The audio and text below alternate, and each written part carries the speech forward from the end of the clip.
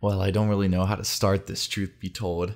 But I figured, I get a lot of questions usually after I go on different trips or do different things sometimes about the place, about the process, and kind of just about the whole experience.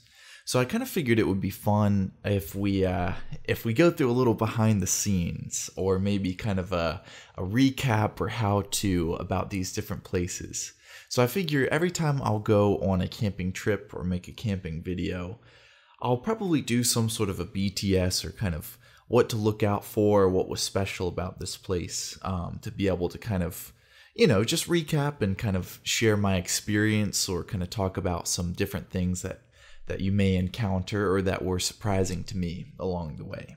So I wrote out a little list of things I wanted to touch on, and I'll also include some behind the scenes or photos that I took as well along for the ride here. So we'll just dive right in. We'll kind of make it kind of a one take. I might do a few cuts here and there, but really I want to make this seem a little bit more kind of raw, if that makes sense. So you can see my computer. I'm recording my audio right now, but I do have some things I want to touch on that are on a separate program that we'll go into a little bit later.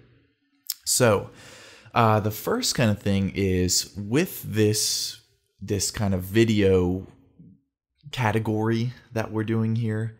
I've got into this, especially when the quarantine started. There's a guy named Craig Adams that I like to watch a lot. He does a lot of kind of minimalist backpacking videos that are really just kind of silent ambient films. And I started watching that before I would go to bed in the evening sometimes as like a nice kind of peaceful way to wind down the day. And, especially with the kind of editing or videos that I do for a lot of people, they're a lot more kind of fast-paced, or especially more so gym edits that I've done a lot in the past few years. A lot more of them are more fast-paced and kind of, jump cutty, to where they have a lot of transitions, or it's very kind of some sort of high intensity song. So with a lot of this stuff, I do kind of miss, there's something that I love about movies, there's something that I love about more so creative works that I feel like I'm drawn to because there's a good sense of pacing about it. There's a nice kind of, there's like a pause, there's an intention. I love watching things like Planet Earth or sometimes old film movies.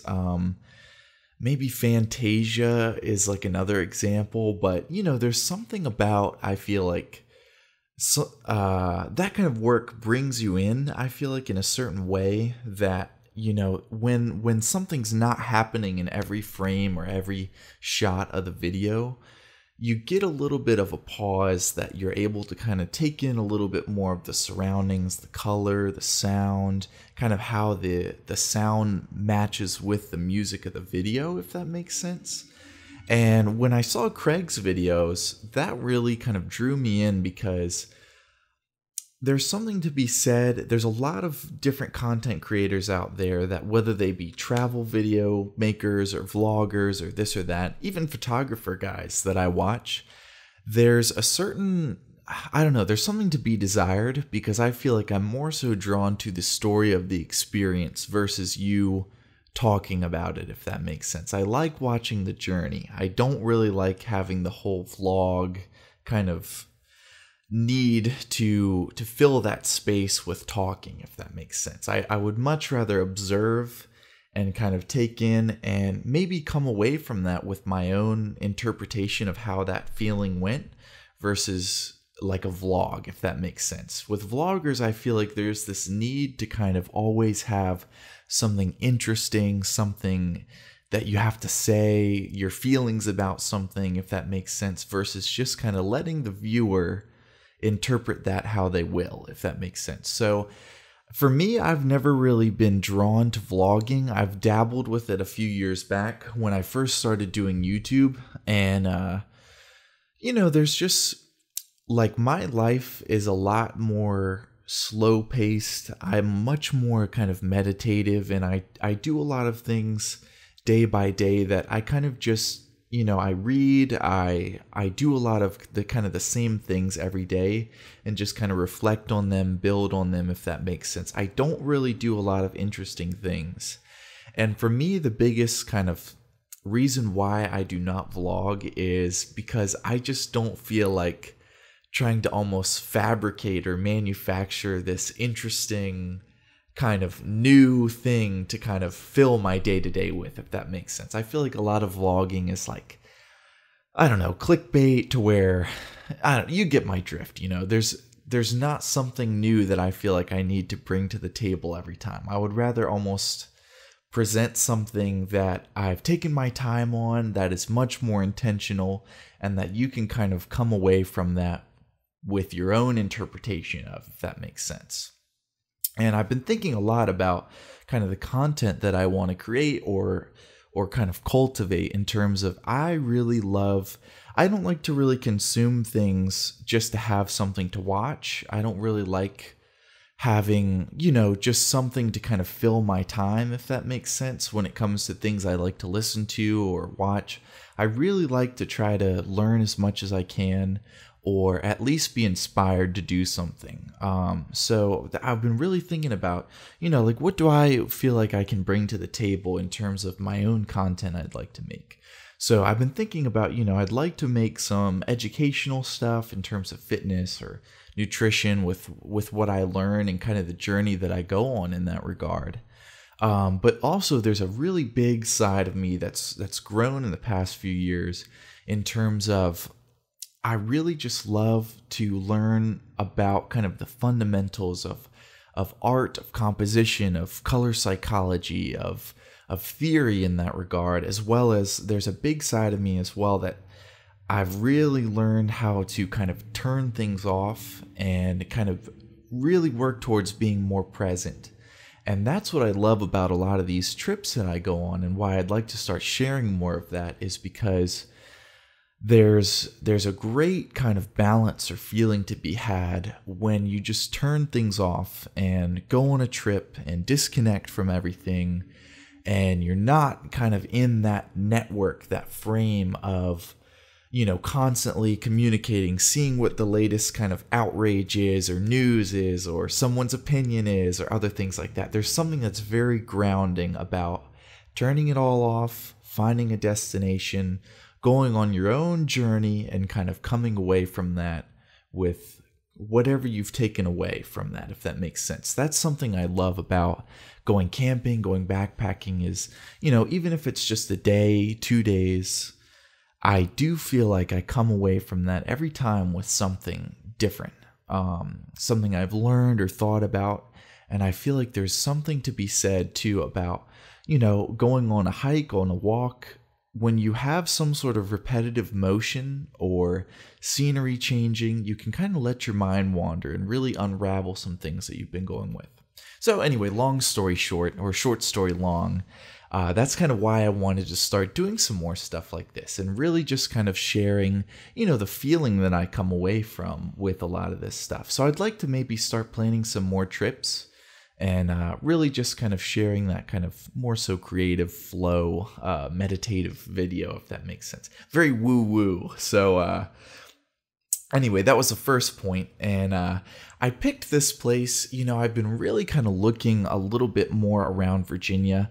I can't really afford to go too many places out of state or out of country that a lot of people do. I know a lot of people go to Bali or Norway or this or that. And for me, I don't know. I can't really afford that at the moment. So I've been trying to find some hidden gems around Virginia, because I've really only gone camping a handful of times. And that's really only been, growing up as a kid in my backyard, or kind of just some things here and there. And I've really started to learn a little bit more about backpacking in the past year, because I don't know, I was always intrigued about being able to just carry everything you need on your back. And with backpacking, a lot of supplies are very lightweight and essential.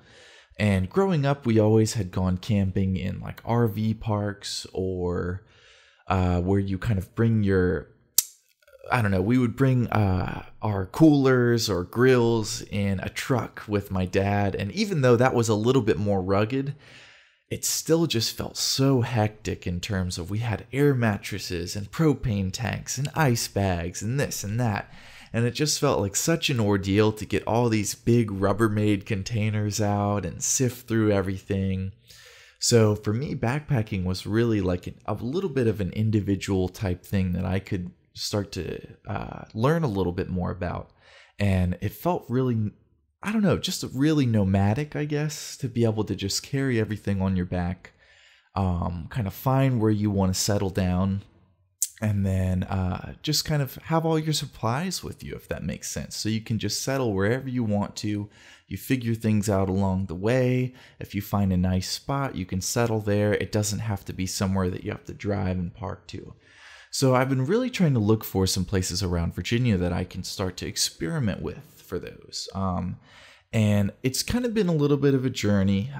There have been a couple places I've gone to that, it looks very majestic, but when you actually get there, it might be 4 hours away, 5 hours away, and it turns out to be some sort of, paved RV park where, the grand vista, the grand view is like 100 yards away from the parking lot. And that was really disappointing to me. So I've been trying to find maybe a little bit less state park and a little bit more like wilderness area, and not backcountry per se, but a little bit more of a trail kind of areas to go in. So I picked this place. I had found some lists that I was combing through and a few photo books that I've been looking at as far as different places in Appalachia or along the Appalachian Trail that are good to explore. And I came across this one spot that looked like it would be really interesting. It was called Elk Garden, and it had went through Mount Rogers, which I've gone to Mount Rogers before and I really like that. But this was interesting to me because Mount Rogers, if you want to do like a day or overnight hike, you have to go through Grayson Highlands usually, which is a state park. And they've changed that now to where you need reservations to be able to backpack there. And with the virus, everything was shut down. And then also as everything is opening back up, a lot of people are kind of surging to get into, these new campgrounds and going back out again. So I really wanted to find somewhere, that I could just kind of do on a whim. And this looked like a good spot. And I was going to go through Elk Garden through Mount Rogers to a place called Fox Creek, which is another landmark along the Appalachian Trail. And really why I like this area a lot is because it's a lot more of a bald, it's a lot more open.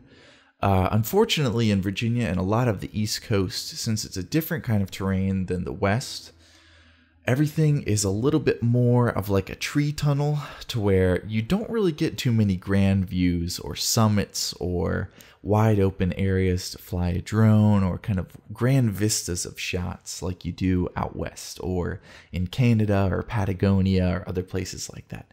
On the East Coast, it's a lot more densely wooded. It's a lot more enclosed, and it's still enjoyable, but it doesn't give you that wow factor, if that makes sense. But when I first came across southwestern Virginia, I was blown away with just how much it felt like out west. And living in Montana a few years back, I still feel such a calling to that kind of landscape. There's such I don't know, it's a feeling I can't really describe. And I feel like I keep longing for that. And to me, finding something like that in Virginia has been such a great feeling. So I've been trying to kind of find more places like that I can explore or that would maybe offer some sort of diverse scenery. So I came across that, and it looked to be about a 16-mile end-to-end hike. And I've been trying to find something that I can maybe do somewhat of a loop or a modified loop to where I can go from one end to the other and then maybe backtrack and double back a different route or something. So I figured, I'll give it a try. I figured I would do a little bit more long form hike. And I was looking through all trails to kind of see. I gave myself 3 days. And I tried to find a route. I'd never really used the app before, but with All Trails, the nice thing about the Pro version is that you can download the trail map to your phone. And I've gotten a few paper maps before, but they're a little bit tricky sometimes for me to read or understand.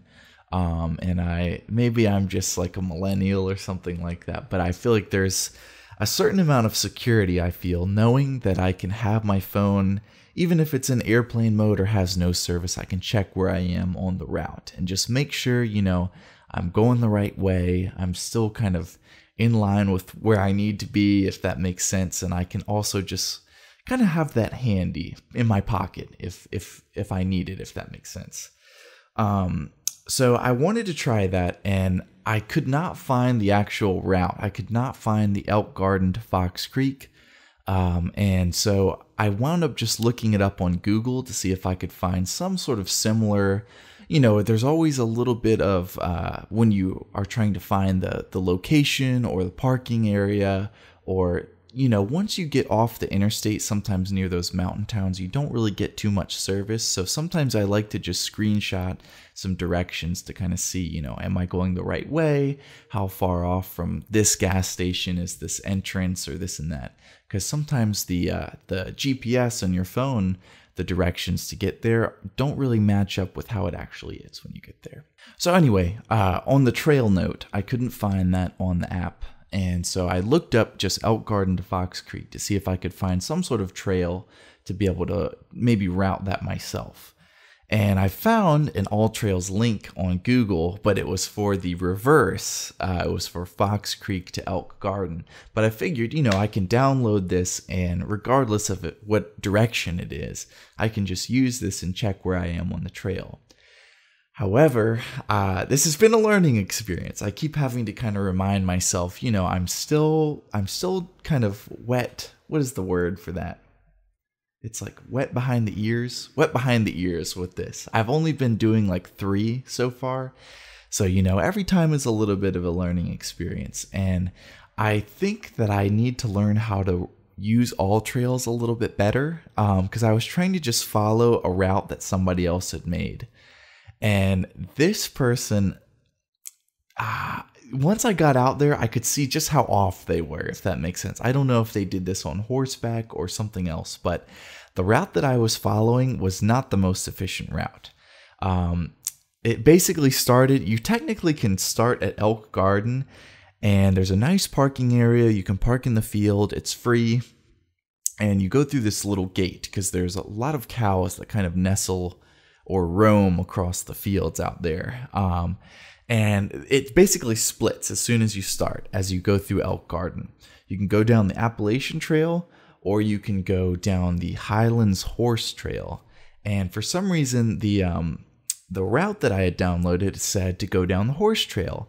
And me just kind of being naive, I was like, well, let me just make sure I'm following the route that I originally planned. So I went down the horse trail, and the problem that I would find is that it was so rocky and it wasn't a very like pedestrian friendly trail, if that makes sense. It was a lot more tricky to move through than I thought it would be. But I kept just thinking, I'm going the right way. I'm going the direction that I'm supposed to go. That's on the app. The GPS is telling me. So I just kept going that way. And I had assumed before I went there that I would be able to do, I guess it was 16 miles one way. So I was like, I'm giving myself 3 days. I'm sure I'll be able to do 16 miles one day, 16 miles back the other day. And then maybe that 3rd day I'll do like a quick up and down hike and then be on my way back. And I grossly underestimated actually how tough that would be, because with this horse trail, and I guess also with just the regular trail, because once I got off the horse trail, I still found how hard it actually was. But with the horse trail, I think I made it like 8 miles, maybe 8 miles in like 9 hours, I want to say. So almost like maybe a little bit less than 9 hours, but almost like a mile an hour. And granted, there was definitely an elevation change or some cutbacks here and there. I did stop to film. I did stop since I have my dog, I stopped for water breaks for him or to eat.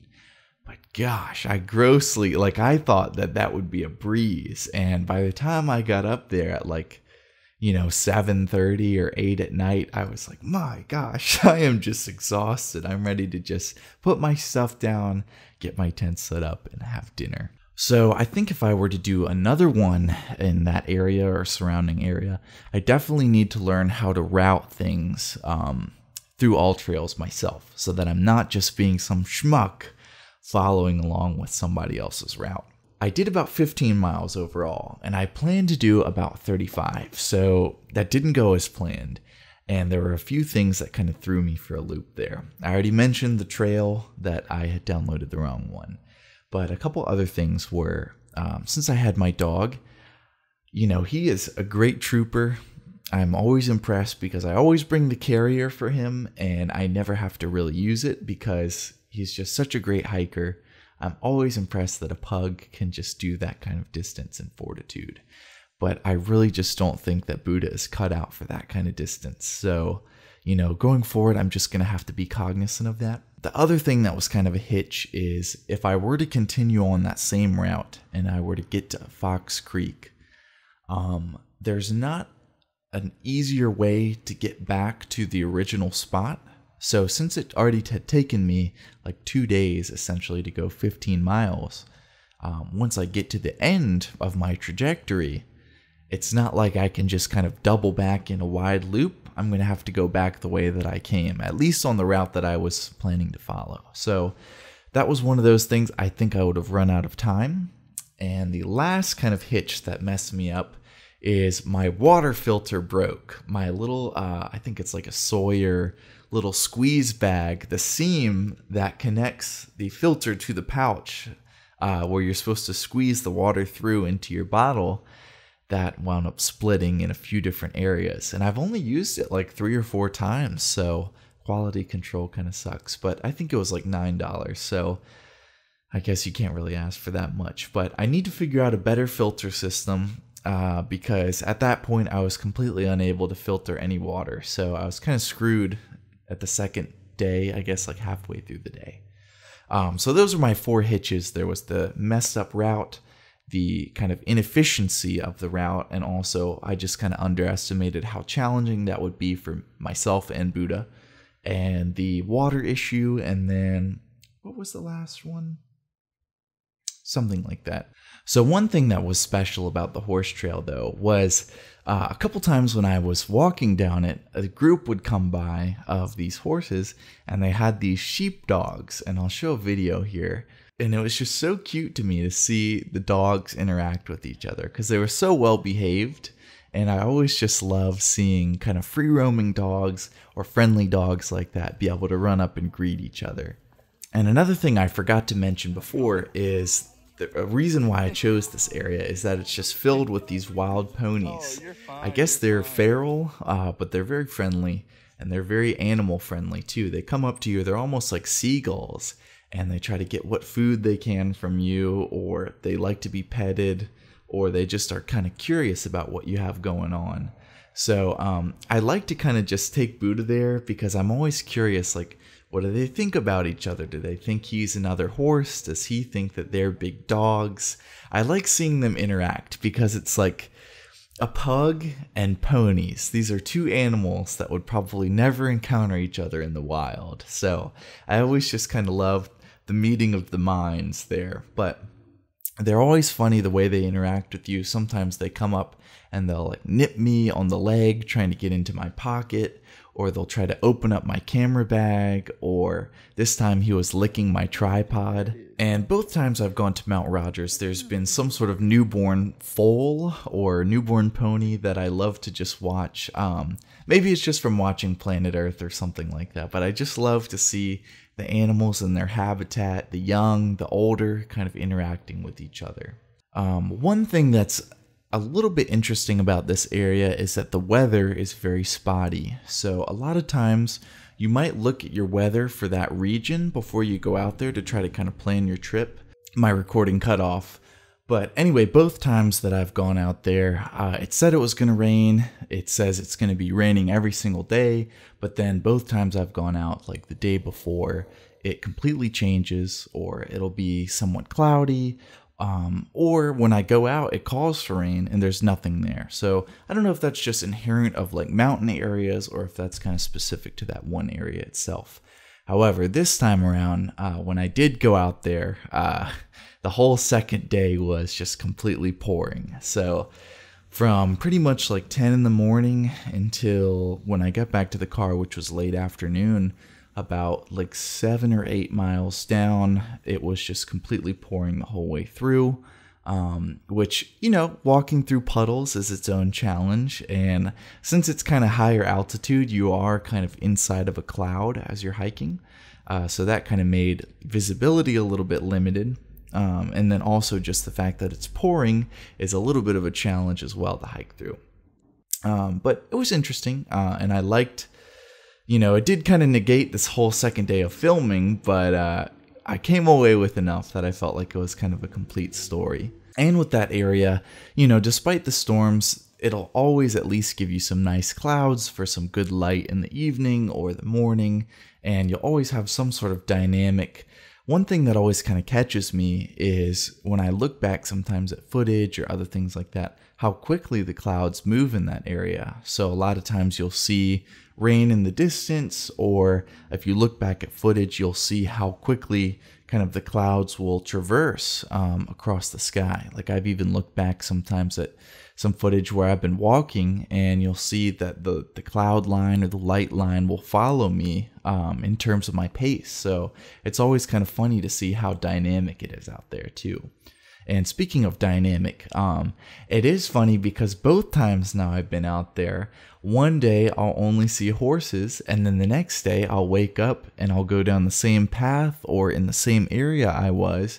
It'll be just completely full of cows and bulls. So I don't really know kind of the dynamic they have between each of them, or, you know, how that all works in terms of does one graze and the other follows, or what's the deal with that. But it is always funny to just see, like, for example, this past time I went to get water and kind of just have a drink, and I was down just filling everything up for probably like 10-15 minutes, and I come back to the campsite, and like where there were probably a dozen horses, now there's like a dozen cows, and the horses are gone. And it's like, how did they migrate in that quickly? So there's always something new or interesting out there, whether it be a view, weather, animals, foliage. Like I guess summer is maybe a good blooming time, but I did love to see everything kind of feeling like it was heavy into spring, but also you get a little bit of that fall feel out there too, with a lot of the pine kind of openness. So I would say if you go to route this to be able to hike it yourself, probably stick along the Appalachian Trail. That's the easiest to follow. It's very well marked, and there are a lot of signs. So going forward, I'll probably do that myself and try to just figure out more efficient ways of doing things. But you can pretty much just follow the Appalachian Trail from the Elk Garden up through Mount Rogers. You can continue to go past Mount Rogers. I've never actually gone to the full summit because it's pretty much enclosed by woods, and you just see a sign that says you've reached the summit. You can't really see a big view. The view is more so the way up. So anyway, you can just kind of keep going past through the Appalachian Trail the whole way through, and it's pretty easy to follow. In terms of water, I probably came across 4 different water sources on the way through. So there was a few kind of at campgrounds, and then at a few kind of trail intersections as well. And there will be signs that will show you where a spring is. So it's pretty easy to find. I'm always a little bit wary about that kind of stuff, but really around that area and around Virginia in general, you're not going to go too long of a stretch without actually having a water source. And in terms of sleep too, I did run into a couple issues in terms of last time I had gone to Mount Rogers specifically, it was very easy to find kind of a bald to set up a camp on the side of a nice field. This time it was a little bit more crowded, and I think that's just because it was 4th of July and everything was kind of opening back up, but I still was at least able to find my own little spot separate from everybody else. But I was a lot more around a group of people. There were probably 5 other groups of friends or families that were alongside me. But you know, you at least still get some space. But I did hear a lot of people going by me in the evening to like get water or talk, or in the morning or other things like that. But if that doesn't bother you, you should be good. So I wanted to touch on 2 shots in particular when it comes to actually the filming of this. The first one is the shot of the drone footage at the end. So that is something, you know, I was hoping to bring the drone. That's the other reason I wanted to go to this place, is that it's not considered a state park, so drones are allowed along this area. But at the same time, I don't like to bother people. I don't like to bother people that are walking or that are around. So I really try to find areas that I'm kind of isolated and I can just fly the drone. And there are a few times in some of the other drone clips where I kind of waited for people to leave or waited for the path to clear to be able to just take off. But sometimes I would actually wait for like an hour because, you know, as soon as I'd go to set up and take off, somebody would be coming in the distance. And then I would be like, you know, I don't want to mess up their grand view here because this is the best part of the hike pretty much. So I would put it back and then sit and wait for them to cross that whole stretch and then get going again, and then someone else would come. So I had gotten a few clips here and there, and you know, they were okay. But really the last one, it was one of those things. I was coming down the mountain and I was like, you know, this is such a great view. It's right about to rain and nobody else is around. So let me just like set this up and take off really quick. And it looked so cool to me just sitting there and looking at the footage, and also just experiencing it, like looking at it myself, just because there was great cloud movement. There was great kind of spots of light along the mountain, and just nice kind of open fields with pine. So I really tried to just fly it kind of high and get a nice cinematic moving forward through the scene there. So I wanted to just touch on a little bit of, you know, with some of these shots, just maybe what it was like, and then also what I did. So looking at the raw shot, I shot this in D-Cinelike, and I usually will shoot it to where I'll shoot everything in manual, and I will look at kind of the histogram or the exposure value, and I'll try to just make sure that my highlights are not clipped off the end, but I will try to shoot as highly exposed as I can, and then just be able to bring that down in post, but just make sure that nothing is kind of pushing past white, if that makes sense, in the highlights, if I can help it. Because sometimes some scenes are very high contrast, so you kind of do the best that you can with the situation. But just grading that from the D-Cinelike or D-Cine style, I wanted to just expand out my value range a little bit more. So I did a little bit of a curves adjustment. I lowered the highlights and upped the shadows in kind of the basic panel. Increased the overall vibrance. I did do a saturation boost in the cyans and blues. And then I also, what else did I do? I kind of just worked with a little bit of the color wheels as well, in terms of just pushing down a little bit more of the shadows since I clipped the blacks, and pushing up a little bit more just to kind of separate out, give it a little bit more contrast just because it's so flat. And I feel like sometimes when you shoot very flat or shoot in a log format, it kind of looks, it takes a little bit of adjustment for your eyes to, you know, when you start to expand it from that original native flat footage, it can look more contrasty than it actually is. And then when you look at it, like you take your eyes off of it or look at another clip and look back at that previously edited footage, you realize that even when you were editing it and it looked contrasty, when you look at it again with fresh eyes, it can still look somewhat muted, and you still have to kind of expand that out. So even after editing this and posting it, looking back at that video, I probably could have added a little bit more of a tonal range here. I still kind of kept it somewhat compressed. It was almost like if it was 100 here and 0 here, I probably kept it to like 90 and like 10, if that makes sense. I could have pushed it a little bit more. But I did want to emphasize kind of a little bit more of a simplistic palette here. So I liked the greens, I liked how lush everything was, the foliage, and also kind of just how blue that sky was with the nice cloud coverage. So I really wanted to push a nice kind of cyan, a nice turquoise, and maybe a nice like dark kind of sea bluish green, if that makes sense. So really the colors that I wanted to focus on were like cyan, green, and then like a seafoam, or not seafoam, but like a dark bluish green. So I really tried to put that dark bluish green in the shadows and then boost kind of the cyan of the sky and then add the vibrance of the overall lush green. But I actually really liked just kind of the native color of that, and I didn't edit it any more than just what was native, if that makes sense. The other clip I wanted to look at was a camera clip, which was something that a couple people had mentioned after they saw the video, was the hand on the moss. And with that, I was walking through this path and I came across this log, and I love sometimes just finding, you get some grand vistas, but really sometimes finding the more intimate parts of the trail or intimate things that draw your attention, whether it be leaves or the way something kind of catches your eye or certain patterns or simplicity.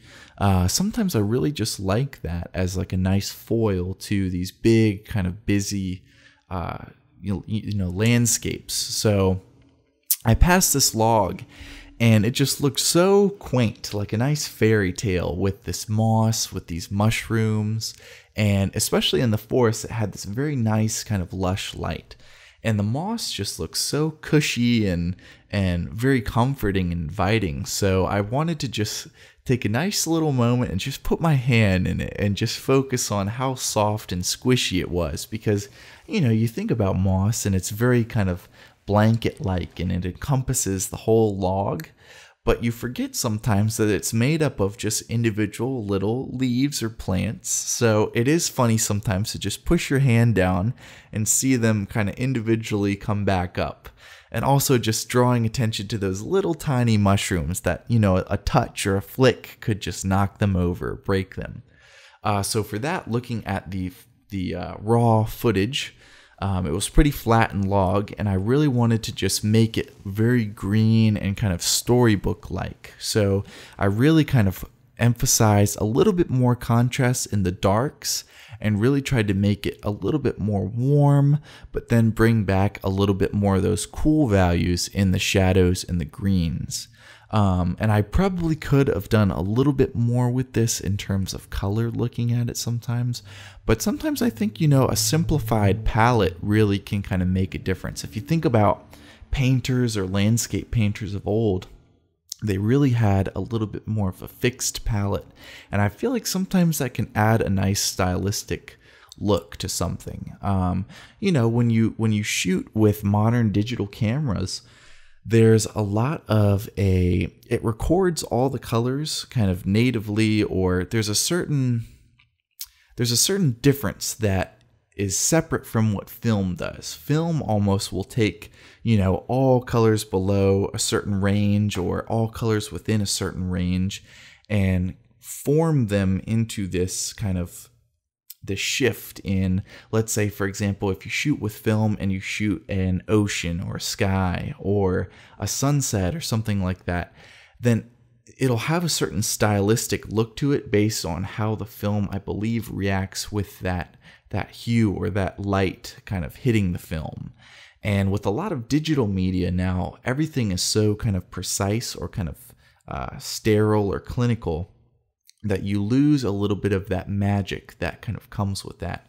So I've been trying to toy around a little bit more when I shoot with log of kind of staying with a fixed palette and not really having all the colors out. And that's not coming from muting the colors per se or doing a selective color or desaturation. It's more so just kind of trying to emphasize what's already in the scene, if that makes sense, and drawing attention to kind of the natural colors that draw your eye. So for me, it was kind of the nice greens of the forest, the greens of the mosses, and then a little bit more of the muted red browns of the mushrooms, and then kind of having an overall warm glow of the light coming from above. And then the last shot I wanted to kind of draw attention to as well was this shot of coming up and talking to the horse, or greeting the horse initially, because that was really the first time I feel like that it kind of, if we're looking at this as a story, it's like the first encounter, first kind of shift in the journey, if that makes sense, to where there's something else besides just my dog and I. And I came across this horse because he was right on the threshold of the opening of the trail into the woods. And I just thought it was so cool to see. He's almost like this like forest spirit or something like that. And I thought it would just be a cool shot to just walk up and come upon him and greet him and see how the dog and the horse interact with each other. And you know, with a lot of these landscapes or big vistas or scenic shots, I try to just go as wide as possible just to kind of draw everything in as I can. And especially with a lot of these wide open balds on the side of the mountain, I try to just bring in as much as I can of the scenery. And you know, you don't really want to be shooting a lot of this stuff at 50 or anything like that. You really want to get 24 or wider to kind of just pull everything and make the viewer feel like they are looking at that scene as well. But sometimes with a little bit more of these intimate or somewhat storytelling shots, you do want to bring in a little bit more of a cold view of 35, 50, 70. And for this instance, I did just have my 24 to 70. So I wanted to, I think I shot this probably at 35 or 50. And I wanted to kind of have that framing of the opening of the forest, and have really the ferns and the flowers in the bottom, and then the trees at the top. And there's a nice tree and log that are like on one side, and on the other side there's a fence. And I just thought that was a nice little framing area of separating kind of the open from the enclosed. And there was that horse there that was kind of the guard at the entrance, if that makes sense. So I just thought that would be a cool shot of just coming up, greeting him. And it's a nice contrast as well of the lush greenery of the forests and leaves and ferns with the brown and red brown of the horse. So what I did here was also a little bit different. I added in a mask at the bottom to kind of just darken down that fern and flower area, just to be able to bring in a little bit more of drawing the eye up to where I want the eye to be focused on, if that makes sense. And you know, with a lot of landscape or nature video, you can't get everything right. You can have to make do with what you have, but at least having sometimes flexibility to be able to say, you know, this was a little too bright, but we're going to pull that back down and make that a little bit more subtle to be able to just push the vision where we want it to be. Because, you know, if you get your composition right, if you get your subject right, you have sometimes good freedom within editing, depending on how you shoot or what your camera is, to be able to just adjust that last little bit, the tones or the values, to be able to kind of just pull the eye right in that direction that you want and make it very subtle. So I wanted to just add that in and really just kind of make it nicely framed and somewhat centered, but also have that rule of thirds in there so that the horse was not direct center. So I think it came out pretty cool. I did like that shot. That was a nice little unique moment that it came together like that. So really, that's all I really wanted to touch on. I figure I've rambled enough, but just talking about the journey, the area, kind of my experience, and going forward, maybe what to look out for. And then also just the video itself. So I hope you enjoy, and I'll get better at these, figuring it out. I kind of did want to make it somewhat of a one take, but I'll probably try to make it a little bit more concise going forward. So I will see you on the next one.